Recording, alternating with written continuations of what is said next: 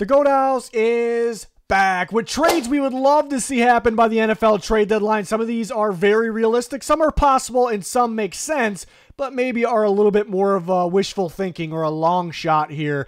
We'll have a lot of predictions and trade deadline coverage leading up to it. Hopefully you can join us for that. Let's take a look at these trade scenarios. Starting with a very realistic one here, one we touched on in our recent Davante Adams trades video. Check that out. But Davante Adams to the Jets, which we know is a possibility for a 3rd and a 6th round pick. Yes, the Raiders are looking for a 2nd round pick.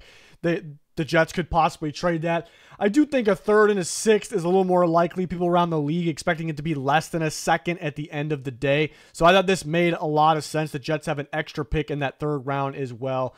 So that is pretty big. So this is one I am actually expecting to happen, but he could possibly go to the Saints or the Steelers. The Bills, another team. We had a full video on this. You can check it out. It is on the channel. My favorite trade for Haason Reddick would be sending him to the Arizona Cardinals with Jonathan Gannon, who was his defensive coordinator during his career year with the Eagles. Maybe the Jets are a little more likely to trade him if they acquire Davante Adams. Maybe that doesn't matter at all, but if they're trading away picks for one player, could make some sense here. The issue with trading for Haason Reddick is his attitude right now, and I mean even his agency just fired him, which is kind of wild. Usually it's the other way around, and he needs more money, and it almost sounds like it's unrealistic on what he's looking for. So would the Cardinals or whoever is acquiring him be willing to do that? So I actually think while it's increasing, the chances of the Jets trading away is increasing. Maybe it's decreasing of a team trading for him, because will he actually play for that team? Possibly. Those chances could increase again if it's dirt cheap. Now, the Jets don't want to give him away. They traded a future 3rd round pick for him. I don't think they're going to get a 3rd round pick back, but it is a 2026 3rd round pick that it can turn into. So a 4th round pick now actually could hold some more value or equal value there. So again, this video necessarily isn't predictions, even though I do think the Cardinals are a landing spot. It's more of what we want to see and him going to somewhere where we know he fits under Jonathan Gannon. And Cardinals look legit right now. You know, they have some tough losses, but not the greatest record, but they just beat the Niners last week. They're sneaky, and they're only going to get better. What are they lacking most? Edge. They don't have a pass rush, especially with B.J. Ojulari getting hurt before the season started. So adding a big-time guy can make them up serious playoff contender, perhaps. So that's for all those reasons. That's why this one made some sense here. Tough figuring out the compensation here. I don't think anyone's going to throw a 3rd round pick given the situation, given the leverage. 4th round pick could even be cheaper, but in that case, the Jets are going to be going, God, we trade much more away to get him, and he hasn't played for us yet. Do we accept this? So that's the tricky part there, but a big player to watch as we lead up to the trade deadline. How about a DeAndre Hopkins scenario, which is pretty realistic? He can end up going to the Chiefs. I thought about the Ravens, the Steelers. They might be looking for someone that could be a part of the long-term plans, though. But the Chiefs were actually very interested in DeAndre Hopkins before he went to the Titans, so I thought this was realistic at the same time of would be a splash move, with which this video is all about. Things we want to see happen, or would be cool if we saw it happen. The Titans, believe it or not, aren't playing him full amount of snaps. He did have an injury going into the year, so that could be why, but Titans are also losing a lot of games, right? It's going to depend on how many games they win or lose leading up to the deadline, but they could kind of be saving him as a potential trade piece. He does have a little bit pricey of a contract for this year. It's not super pricey, but it's going to be tough for some teams to afford him. That drops his value down a little bit. So a 4th round pick made some sense. Is it worth it for the Titans? I don't know if they're going to re-sign him. I don't know if he's going to, because he's got a 1-year deal left. It's an expiring deal. So that the 4th round pick would make some sense here. It would be something if the Chiefs finally got a big name receiver once again for Patrick Mahomes, and given the injuries to that group, they definitely could use one as well. They also could stay put and just wait till Hollywood Brown comes back, different style receiver, but we will see. I'd love to see him on the Ravens too, but I've kind of given up on the Ravens adding receivers here. But the Chiefs would make some sense. At the same time, it would be a splash, a cool move here. Definitely a big name to watch as we approach the deadline. Make sure to subscribe and turn notifications on. We have weekly NFL coverage, weekly pick shows, a lot of fun, and we have a lot more where that came from. So appreciate it if you guys could join us. But Bryce Young, how about if he got dealt? I think my favorite landing spot would be the Miami Dolphins, having an former Alabama quarterback with Tua that he can learn behind. A good guy to learn behind, right?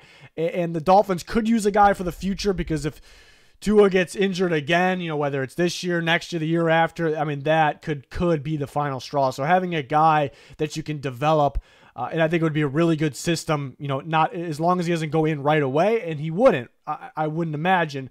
And then having another Alabama guy and Jalen Waddle out there as well, I mean, just isn't a huge deal, but it just makes you feel a little bit better about the connection, the fit, just being in that system that should get the most out of quarterbacks with the skill set that Bryce Young still has in there. So that would be one of my favorite landing spots for him, one of them I'm kind of pulling for if he were to be traded. I think that's a tricky part. The Panthers wouldn't give him away. A 5th and a 7th makes sense. A 4th, I don't think a team's trading from a guy that just got benched and hasn't looked good yet. Nobody's going to deal a 4th-round pick where you can get a starter, immediate starter as a rookie, whether it's a receiver, offensive lineman. We see it, a running back. We see it every single year. So a 5th and a 7th makes sense. The question would be, would the Panthers do it? I think maybe with having 2 picks there, a 5th and a 7th. But yeah, that would be my favorite landing spot. People talk about the Steelers. I think that's possible as well. The Dolphins, the most appealing for me, so that's what I went with in this video. Again, we'll have like actual predictions and legit landings, but we do plenty of those. We'll do plenty of them when the time is right. It's kind of a fun video here at this one. Amari Cooper is a legit trade candidate. We could see him go to a team like the Chiefs have been mentioned. Do they want to go for that big of a guy? He is on the cheaper side in terms of his contract for it, but it's an expiring contract. How about going back to the Dallas Cowboys? That would be something. They trade him away. They get him back now. They definitely could use another receiver with, getting CeeDee Lamb help, and then with Brandon Cooks having that freak injury, that infection type deal he's got going. I know Tolbert stepped up a little bit recently, but definitely could use another guy. And their issue, why they were possibly in on Devontae Adams, but then they said nope, it's because they just spent a lot of money on CeeDee Lamb. That was the reasoning there, and that made sense, right? But Amari Cooper, his contract was restructured this offseason, so he is dirt cheap for an acquiring team. There's a reason the Browns did that. Well, it was to clear money now, push money down the road, but to make that contract much more acquirable for another team. So he would not be expensive, and they would not be tied to long-term future in terms of a future contract here. So that seems like the perfect type of player for the Cowboys. So I don't know if there's any bad blood there. I don't think so, but so that's why, they traded him away for next to nothing, but now he was very expensive then. Now he is dirt cheap. So it makes some sense. Like a 4th-round pick, somewhere around there. Sometimes lately, guys, good players go for a lot less than expected. So could guys like Hopkins and Cooper go for a 5th-round pick? You definitely cannot rule that out. And you could argue maybe a little more likely the Chiefs. This one would be a lot of fun. I think we would all like to see this again and see how it would work if he ends up going back there, because it's a really good receiver that we're not really seeing his full talent, his skill right now, just because the issues with the Cleveland Browns. If they continue to lose, they will definitely be sellers more than just Amari Cooper, but there's also a chance they kind of sort of turn this thing around right now. They could get Chubb back very soon, so we'll have to wait and see, but definitely could be sellers at the deadline, and the Cowboys could be buyers as long as those contracts are cheap, and Cooper is actually a cheap one because of that recent restructure. Now let's get into some trades where it's another step up, like a little bit more of a long shot, but it kind of makes sense, and we're kind of more of wishful thinking. But Travis Etienne, there's been some rumors about it. There's been some rumors even before last week where Bigsby went off. Well, Bigsby kind of went off the week before too, that it probably depends on what the Jags' record is around the deadline. I think they could turn it on here soon. They have a London game this week. They'll have 2 in a row, actually. But Bigsby looking better than Etienne. I don't actually think he's better, but he's looking better, and they could look to add picks there. The Vikings do have Aaron Jones, but he is currently week to week, and how much do you trust him to stay healthy all year? He was running well in that game. He got injured against the Jets, but then got injured. Ty Chandler comes in, who's been a good backup, but you could see once he came in, they couldn't run the ball anymore. He's not an every down back, right? And the Vikings are better than everyone expected, maybe better than they thought. So they're a legit team right now. They want to make this team as good as they possibly could make it. Etienne in that offense would be scary good. They're all putting the Cowboys up there. The Niners dealing with, McCaffrey might be out longer. Now Mason injured. Thought about them as well. The Vikings would be a perfect fit. Would love to see that one. Trade compensation, tough. Second round might feel a little rich for a running back, but the Vikings do not have a second round pick this year, so 2026 second, or so it could be they don't have a third either. The Jags actually have their third, coincidence there, but could it be a future third into this year? 5th, possibly, but he does have 2 years left in his deal this year and next year, and they're very, very affordable for a really good young running back that doesn't, that's still got a lot of good play in him. I think that's, he's a pretty valuable running back in my opinion. But so that would be something, yeah, maybe a little rich for a running back, but the Vikings, it helps them make that run that they now believe that they can make, and again, would be dynamic, I think, electrifying in that offense. The offensive line's getting better. Teams are kind of fearing the pass with them. He can be a factor on the ground and through the air. So that would be a fun one for sure, but maybe a little bit more of unlikely than compared to the rest. But I wasn't just going to throw any random stupid trade up here. It had to make some sense. There's been some rumors about ETN. Vikings are legit. Their running back went down. He's week to week. Maybe a little more. If Jones was out for the year, this would be a lot more likely, I think. I think to be a little more desperate, even though it's traded for ETN. I don't know how much of a desperation move that is, but would be a lot of fun here for sure. And now we're taking another step up here, one that's a little bit more of a long shot, but looks good, makes sense, and I think people would like to see it happen. I think a few weeks ago, this was more realistic. The issue right now is the Bears really don't want to trade DJ Moore. That's the issue. And this video, again, isn't predictions. But if they were to, and if there were to be a team interested, this trade would make sense. And why I say a few weeks ago maybe it would have made more sense is because DJ Moore and Caleb Williams were not on the same page. DJ Moore, who's really a relaxed, chill guy, that's how I always viewed him, was really frustrated and showing that frustration with just not getting the ball, balls not being accurate enough, and just being frustrated with Caleb Williams. So that was a thing until last week where he went off in the revenge game against his former team, the Carolina Panthers. So maybe they figured something out. You knew it was going to happen at some point, but again, if they got to go back to what was happening before the Panthers game, hey, maybe there's a chance. And I thought it was interesting that this offseason, he was pounding the table for keeping Justin Fields. He was a big Justin Fields guy, with him as his quarterback on the Bears. He was very productive with him. And Fields wasn't the most productive passer, but him and DJ Moore were still something. They were a connection. Of course, Justin Fields is on the Steelers and playing a little bit better than expected right now. They are badly in need of a receiver. They are searching for a receiver, and they really wanted Ayuk. And this kind of falls under that category where it's a good receiver now that also could help you in the future. So I 100% think the Steelers would be interested. I think his value would be around a second and a third. You could argue either way, like a second and a third, second and a fourth, or you can second, third, and something else. I don't think anyone would trade a first-round pick. That's the issue. The Bears really don't want to trade him because Keenan Allen's not going to be around next year. So the duo is going to be Moore and Odunze, and that's a pretty damn good duo there if they're sticking around. So they really don't want it to happen. But if you get a lot more, I don't think we're going to get it, but if you get a lot more of those visible frustrations from DJ Moore with his new quarterback, then maybe, right? But it looks like it's heading in the right direction. We'll see what happens post-Panthers game. But if that's what made me think of it. The frustration and the Steelers and Justin Fields being there. So this is a fun one, perfect for this video. Again, not necessarily predictions. We do plenty of predictions. We'll do more. And we typically predict around the trade deadline, predict a lot right.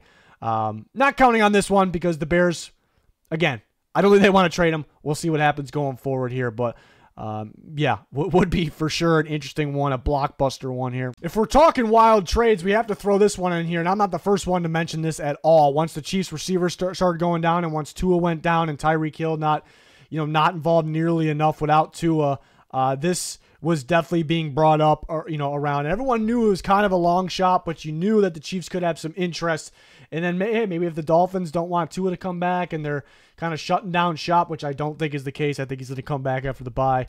But then it was possible, I suppose. But just fun to think about. Again, definitely a long shot at this point.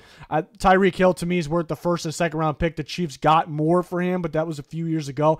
And the issue, actually, which could bring his trade value down, is he's kind of hinted at not playing for a long time. He's going to finish out this contract, and then he actually could retire early. So that thought could kind of bring his value down a little bit, but he's still one of the better players in football, and then would make the Chiefs they probably already are the team, but the team to beat, and make them that much more dangerous and get Mahomes playing, even though he's already playing just fine. He was playing at elite, the best level without him, but even better.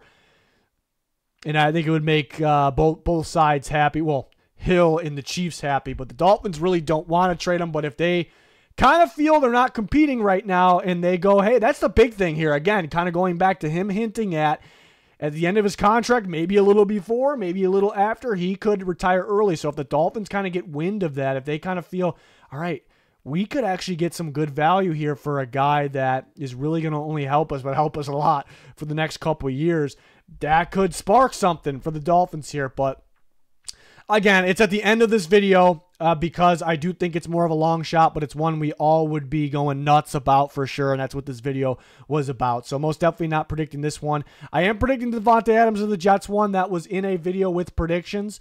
I do love the Reddick to Cardinals fit. I think there's a lot of complications there, though. The Jets don't want to trade him for less than what they gave up for him, and teams don't want him unless he is guaranteed 100% going to play for them and no BS, right? I think Hopkins, very realistic once we get to the deadline. Watch out. I mentioned some couple teams there.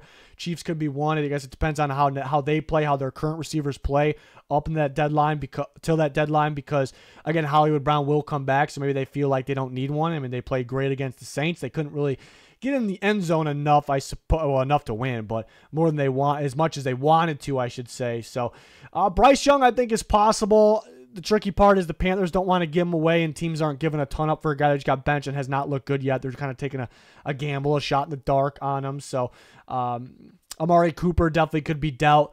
If it was a predictions video, Cooper, I do think the Cowboys are possible. Chiefs. Talked about the Chiefs.